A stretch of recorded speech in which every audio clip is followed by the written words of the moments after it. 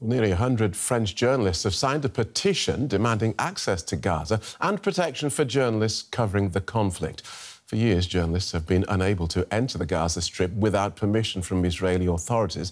Now they can't enter at all. We'll hear from Rebecca Ritters in southern Israel again, this time on the challenges facing her and other reporters as they try to record events in the territory.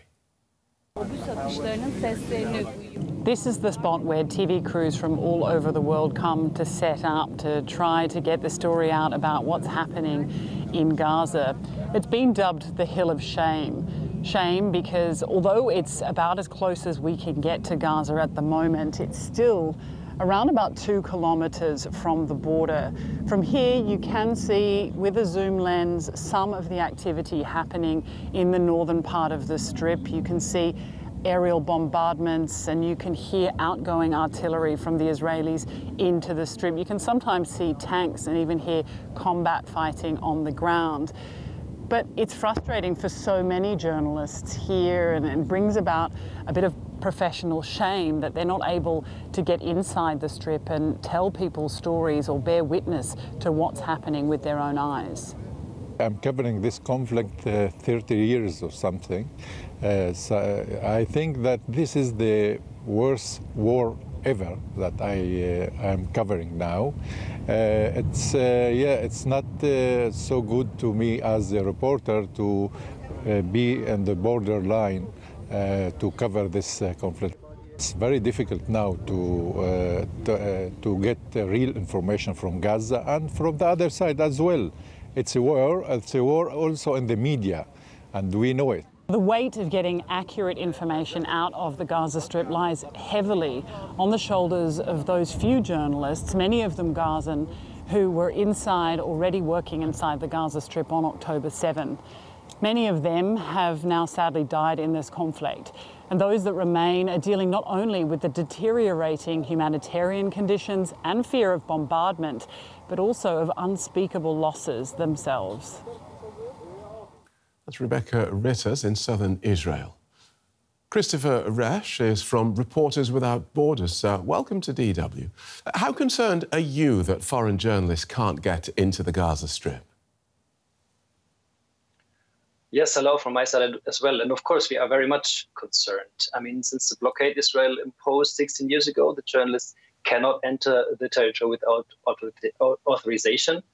And now Israeli authorities don't allow journalists to enter the Gaza Strip at all. The only possibility would be through the Rafah crossing in the south, but this is closed. On a general level, I mean, the work of journalists is essential during times of armed conflicts like these. We just heard from the colleagues how dangerous it is and how sad they are that they can't incite to report. Timely reporting helps ensure the respect for international human rights and humanitarian law and prevent further violations.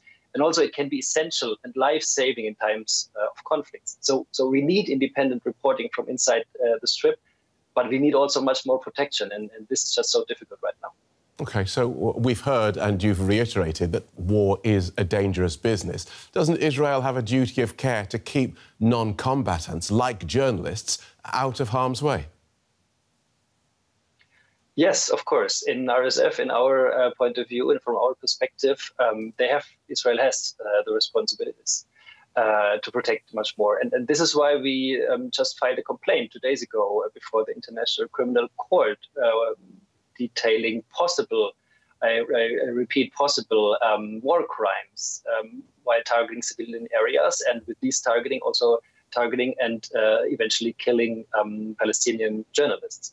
I understand that the Israeli government says are on the point that the Hamas deliberately hides their positions in civilian areas, but still there's a responsibility to take as much protection and care as the Israeli army can.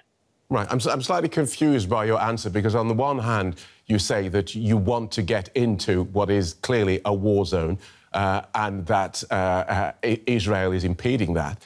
So you want to get in and you want them to protect you while acknowledging that they have a duty to keep you out of harm's way. Well, again, I would imagine Israel would argue the safest place for you is not to be inside a war zone. Sure, and I understand the confusion. You see me slightly smiling, but that's the way of conflict reporting. I mean, I trust the seasoned colleagues that are in Israel right now, and I mean, the French colleagues signed a petition. I think by 150 people signed it to go inside. I think they can trust. We can trust them to take the risk, and we need this reporting. We need the reporting to be as safe and secure as can be, but we need the reporting because otherwise Gaza will turn into an informational black hole, and we can't want that.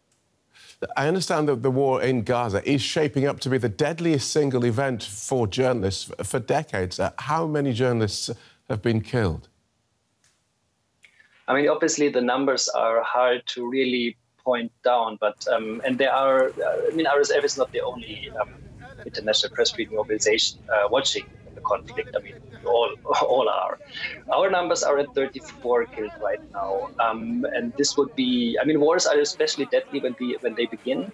But the first 2 and 3 weeks of this war is the deadliest of any armed conflict in the world for media professionals in this century.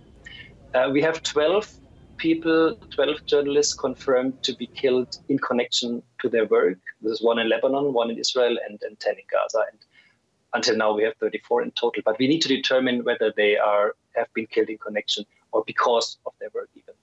Right. And I'd like to focus on one in particular.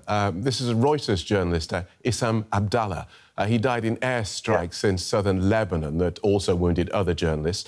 And Reporters Without Borders, I understand, believes that these journalists were deliberately targeted. Yeah, we believe that they have been deliberately targeted. We have investigated this incident. It was on Friday, October 13th, around 6 p.m., 6 in the evening.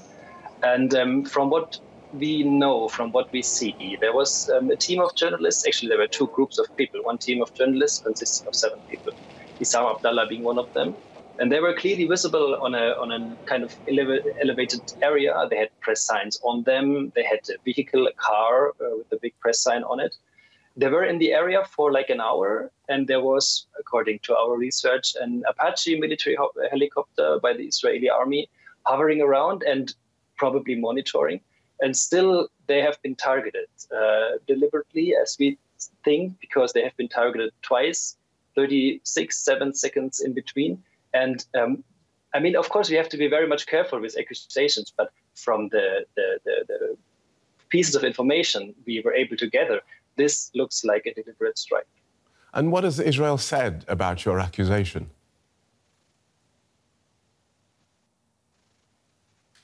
Can you repeat that? Sorry, there was a glitch in the line. What has Israel said about your accusation? Yes, I can hear you now. Sorry. I'll say it again. What has Israel said about your accusation?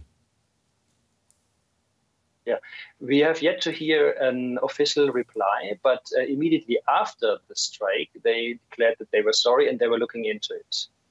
We hope this investigation continues.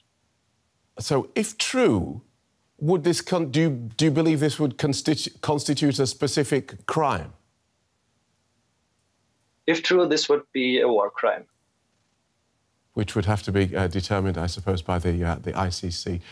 We thank you for joining us and outlining that so clearly. Christopher Resch, Media Relations Officer for Reporters Without Borders Germany. Thank you.